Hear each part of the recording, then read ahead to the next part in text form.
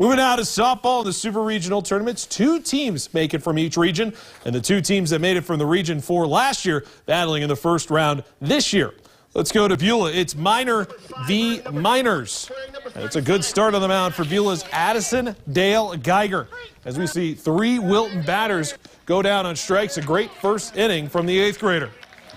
Moving to the bottom of the first, Ava Seibel chopping one through the left side. A run comes home, and it's Beulah that draws first blood, 1-0. Wilton in a jam.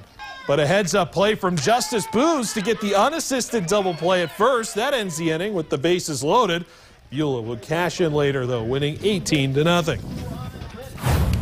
Traveling back in time, first game of the day between Velva and Hazen. In the first, Aggies already up 8-1. Olivia Pasa able to make it double figures on the frame of liner down the left field side. 10-1 Aggies.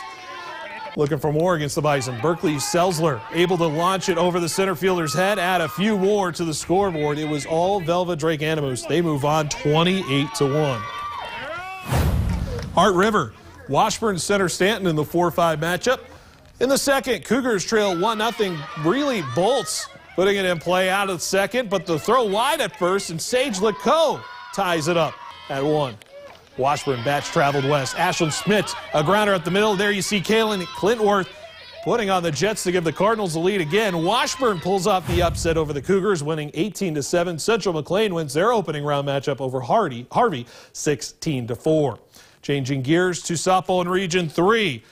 Grenville County facing Divide County. Top of the first, Ginger Savicle getting the call for the Muskrats. A good 3-up, 3-down inning for her there.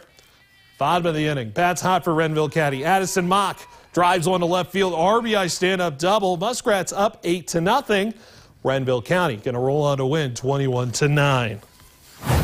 Rugby Panthers taking on the Ray Jays. 4th inning, Rugby up 5-4. Jays Cadence Sargent drives it back up the middle. Runner scores to tie the game at 5. Bottom of the inning, Panthers with runners on. Brooke Anderson hits it to left field, giving Rugby the lead 7-6 with an RBI single. Rugby would walk it off, winning 15-14. How about DLB taking on Tioga? First inning, Lakers with runners on. Kaylin Bachmeyer drives it to right field, ends up on third, and 2 runs in. DLB up 2-0.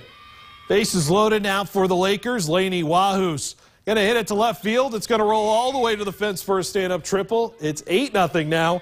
Lakers putting up 32 runs, winning 32-7. Bono wins 14-4 over Glenburn. And then both games on the elimination side going late, so no scores there. WDA softball playing games. Century able to beat Turtle Mountain 15-1. Williston defeats Watford City 23-3. On the baseball side of things, Williston moves on with a 3-2 win over Watford City. Bismarck and St. Mary's postponed due to tomorrow at 5 due to weather.